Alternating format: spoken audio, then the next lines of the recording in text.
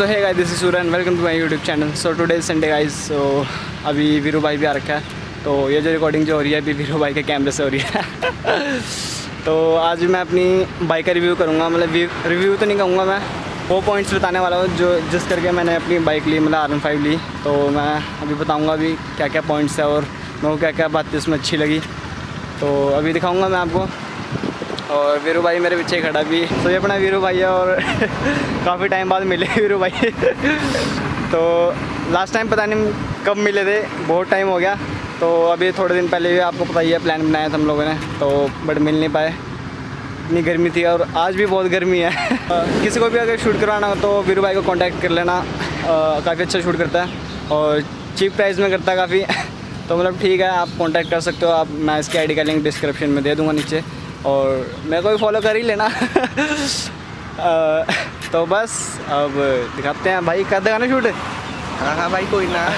चल ठीक है भाई। तो गाइज़ मैं आपको ये बताना चाहता हूँ कि यार मैं इस बाइक का कोई रिव्यू नहीं कर रहा, या अपनी कुछ बातें शेयर कर रहा हूँ कि मतलब ये मेरे को बाइक क्यों अच्छी लगी और मतलब किस लिए ली मैंने ये बाइक। तो मैं आपको बताऊँगा, बस वही बता, एडवांटेज बता रहे हैं या फिर डिसएडवांटेज बता रहा हूँ, तो ऐसा कुछ नहीं है।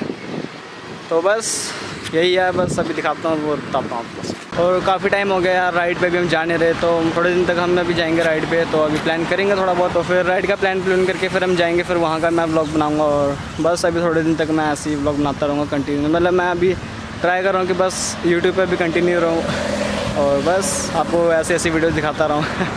तो चलो। तो गाइस फर्स्ट पॉइंट ये है कि मेरे को इसकी लुक जो है बहुत सही लगी है, और लुक आप देख ही सकते हो कि कितनी अच्छी लुक है और कितनी स्पोर्टी सी लगती है। तो गाइस अभी सेकंड पॉइंट आप देख ही सकते हो, मतलब इसका ये जो मीटर जो है इतना मतलब सही है, डिजिटल है, और मतलब इसमें सब कुछ इन्फॉर्मेशन बता देता है, किलोमीटर और कितने की एवरेज दे रही है, और काफ़ी कुछ इन्फॉर्मेशन जो है बता देता है। और थर्ड पॉइंट जो इसका जो है ये है स्लिपर क्लच। स्लिपर क्लच मतलब काफ़ी वो है, आप इसको काफ़ी इजीली मतलब दबा सकते हो, देख लो। तो थर्ड पॉइंट इसका ये है कि इसमें स्लिपर क्लच भी दिया गया है। और इस बाइक की जो है मेरे को एवरेज मतलब कि बहुत सही लगी। एवरेज मतलब कि काफ़ी दे देती है मेरे को, अभी 40 प्लस तक मेरे को दे ही रही है एवरेज। और बाकी मैं एवरेज की वीडियो भी बना दूँगा, मैं भी नेक्स्ट संडे बना दूँ, तो एवरेज का भी आपको बता दूँगा मैं। बाकी एवरेज मतलब अच्छी खासी दे रही है मेरे को, तो इसके एक ये भी पॉइंट है कि मतलब मेरे को इसका एवरेज सही लगी काफ़ी। तो फोर्थ पॉइंट है ये।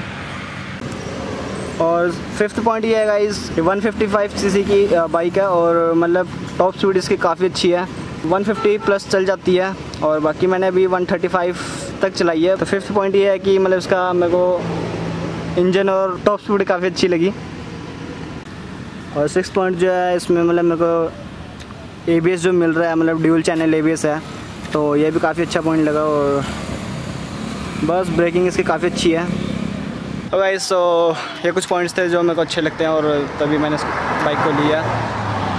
और बाकी इसमें कुछ वैसे पॉइंट भी है जो मेरे को अच्छे नहीं लगते, जैसे कि इसमें मतलब कि LED इंडिकेटर नहीं दिए, और पिकअप जो है थोड़ा बहुत कम है, मतलब ठीक है, इतना भी कम नहीं है, पर थोड़ा सा मेरे को लगता है कहीं ना कहीं। और बाकी मेरे को इसमें वाइब्रेशन कभी मतलब अभी तक तो फील नहीं हुआ कि इसमें वाइब्रेशन है कोई, तो मेरे को तो अभी कोई वाइब्रेशन फील नहीं हुआ। बाकी वाइब्रेशन इसमें है नहीं कुछ ज़्यादा, मेरे को तो अभी तक लगा नहीं है। तो अगर आपको लगा हो तो बता सकते हो कमेंट सेक्शन में, तो कमेंट करके बता देना मेरे को।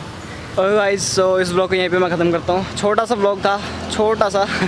तो बस यार ब्लॉग अच्छा लगा हो तो लाइक कमेंट शेयर सब्सक्राइब कर देना चैनल को। और thanks for watching, this is the help rider signing off.